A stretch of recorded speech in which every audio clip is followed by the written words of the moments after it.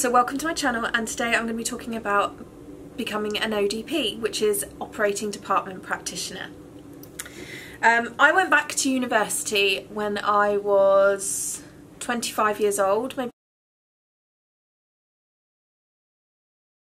a little bit less, so 2008, and I was lucky enough to be accepted into my local university, which is the University of Portsmouth here in Hampshire. And I'd heard about this course and I'd looked in the prospectus. I was thinking about doing regular adult nursing, but when I looked through the prospectus, I was really drawn to this course. When I was doing the course, it was the DIP-HE, so the Diploma in Higher Education in Operating Department Practice. Now I believe that Portsmouth are now offering it as a degree, so it's an extended couple of years on what I did, and I think that's probably best for most people. I was really drawn to the job from the role description and to the course because of the practical element. I don't consider myself to be naturally very clever or anything like that. I did okay in my GCSEs, and at college I did an advanced GMVQ in health and social care, thinking that I would possibly go into nursing one day. Life got in the way, so eventually I applied to the university and I got in. So I was a mature student, so basically I gave them my details and my qualifications, probably was slightly under, maybe a bit under what I needed for UCAS points, and I had an interview at the university and was accepted as a mature student on that. The course started in September, and basically how it worked was we had a block in university, so we studied basic anatomy and physiology and an introduction to becoming an operating department practitioner and operating department practice. So we basically studied at university for about 6 weeks, and we had some very basic OSCEs. So if you don't know what an OSCE is, it's the way that they practically examine you. It's an exam in a practical format. We had some basic ones of those, and then basically we were sent into placement, which was quite daunting. I was sent to Southampton General Hospital, and you're in theatres and you get given your first pair of scrubs. The university usually give you your clogs. I had my little fob watch, a pen and paper, and that was it, and I was away. Was I underprepared? Probably, quite a bit really.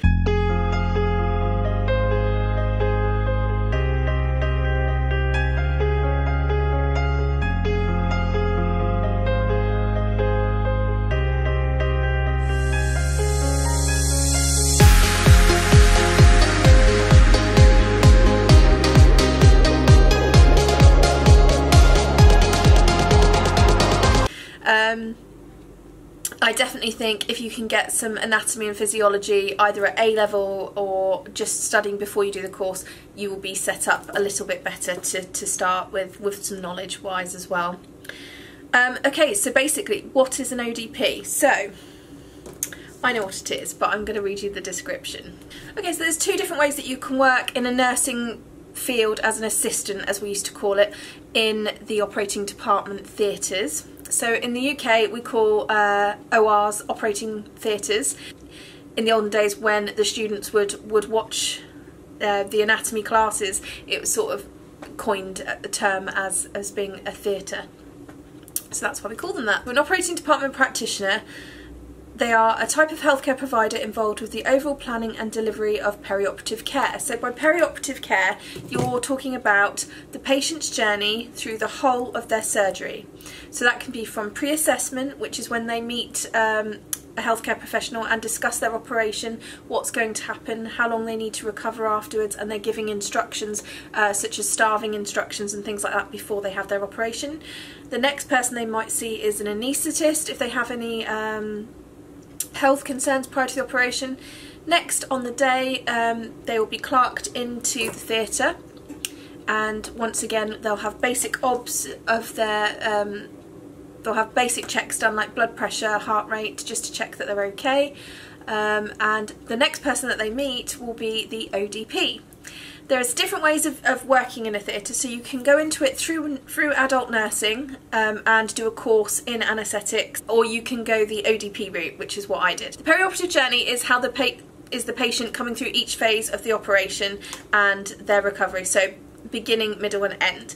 So the beginning will be the anaesthetic, so they will have their anaesthetic and then they will be taken into the operating theatre, placed on the table, and at that point the surgeon and the scrub nurses will take over their care in the sense of doing the operation, and at the head end will be the anaesthetist and the ODP who take care of making sure that they remain under anaesthesia, that their vitals are checked, any blood tests, blood gases and things like that, and any monitoring of their heart and lungs is on and is monitored, and the continuation of anaesthesia and also pain relief during the intraoperative phase.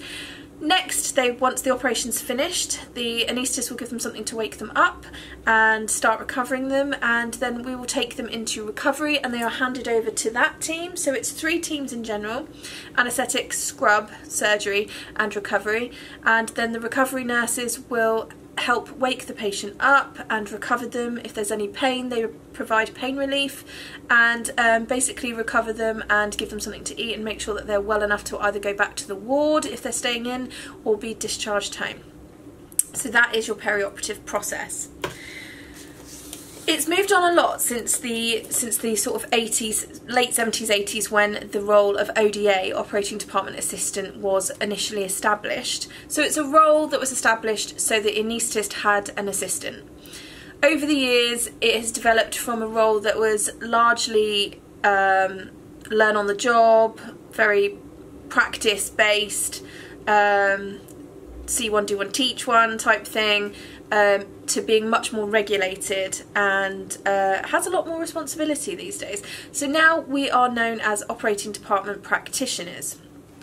And there's a whole swing of that, so you can work in the anaesthetic environment, the scrub environment or recovery. And at the end of your successful course, whichever way you choose to do it, so the start of qualifications for ODP was probably a city and guilds in the 90s, and that has now moved on to university education. So when I did it for the diploma in higher education, it was a 2-year course, very, very compact. You have to fit pretty much what they learn in nursing in 3 years into 2 years as an ODP. It's very intense, so be prepared. And at the end of your successful time at university, you won't graduate the year that you qualify. So I started my course in September 2008 and I finished my course, I had some resits, so August, September 2010.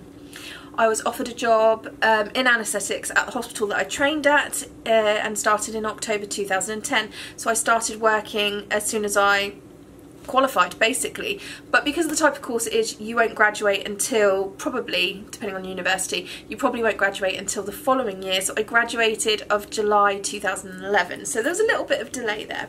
But once you've successfully finished your university course, you are eligible to apply for registration with the HCPC.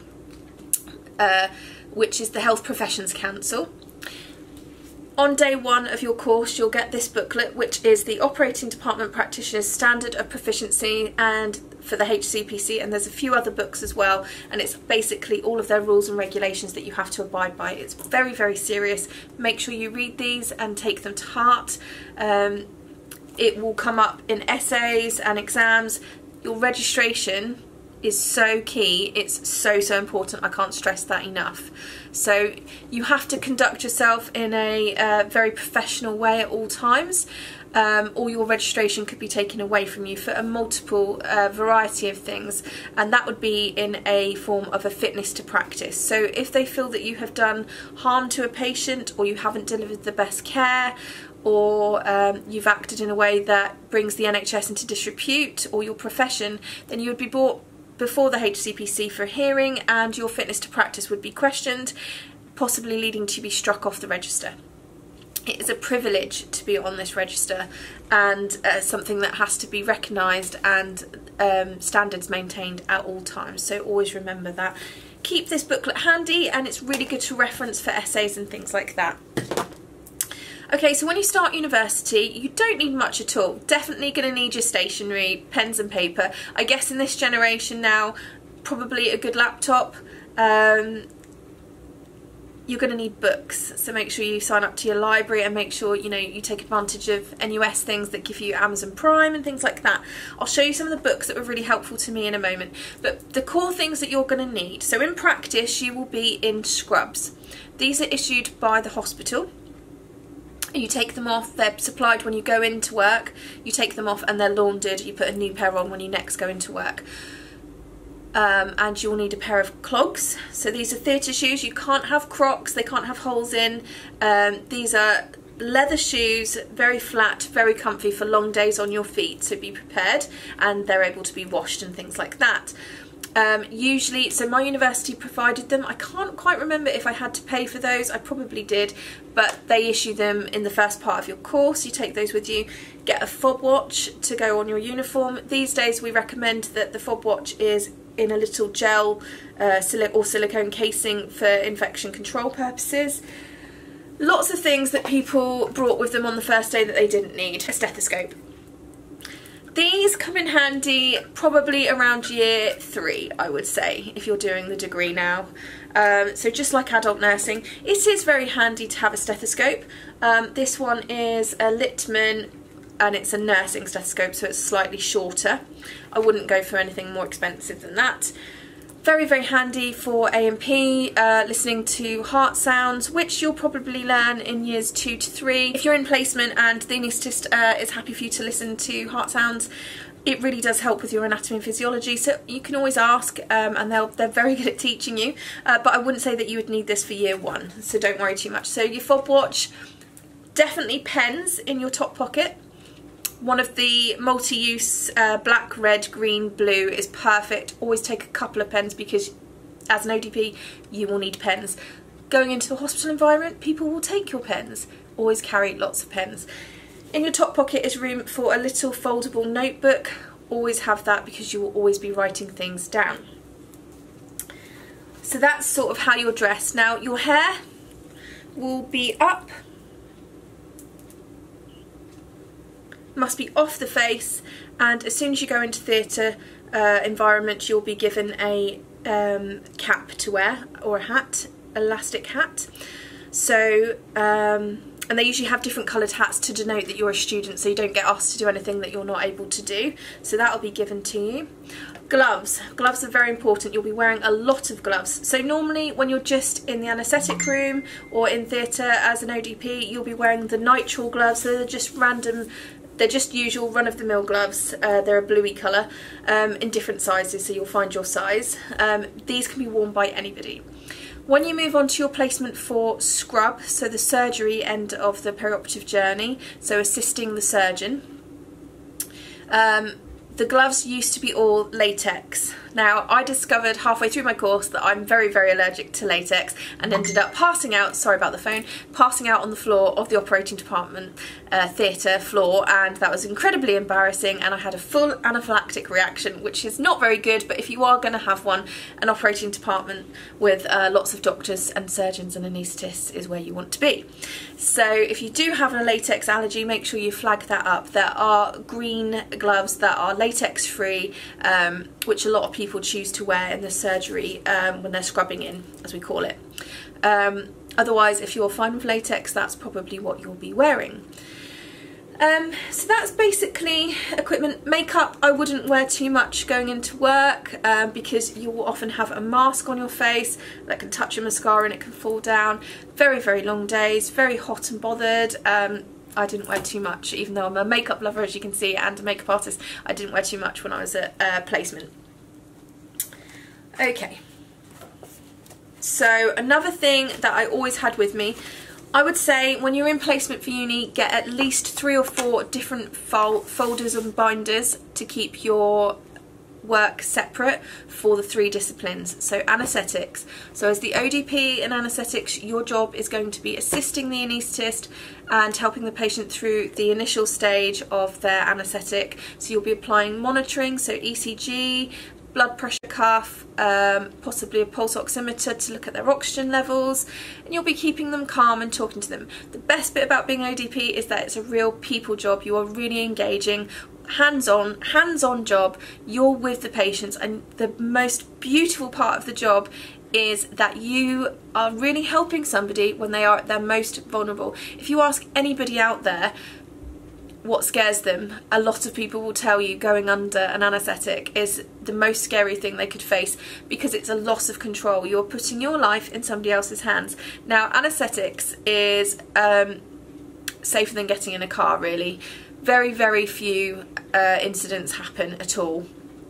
But nonetheless, it's a scary thing to put your life in other people's hands, and you as the ODP get to be the person that calms them down, reassures them, and when they wake up and it's all done and it's all happy, they usually look at you and give you a smile and want a hug, and they're just very grateful that you were the person that helped them through it. So very important job, I think.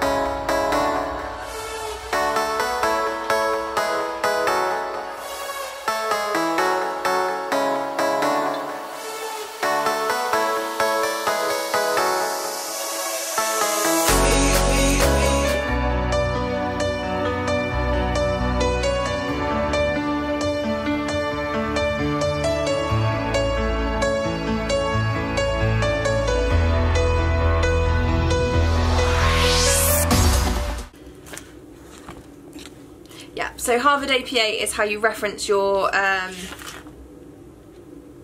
books and create a bibliography at the end of an essay and things like that, and publications. It is quite hard, so make sure you get it right, because it can really drag, as I found out, can really drag your mark down. So kind of master that in the first year if you can. Right, I don't know that there's anything else more that I can really say to you. University as a mature student, probably not that much different to being a regular student. Nobody had an issue with my age. We had a lot of fun. We went out quite a bit. It's definitely not like doing a regular degree, like an English degree. Everything has to be packed in so tightly. You can't really miss anything. Lectures are very long, very intense. On the plus side, a lot of the course is practical, so working on the dummy. A lot of universities, mine especially at Portsmouth, had a simulation suite where they could program in the dummy was having particular problems, and you talk to it, and it's basically like you and a patient, and that's how they assess you for OSCEs.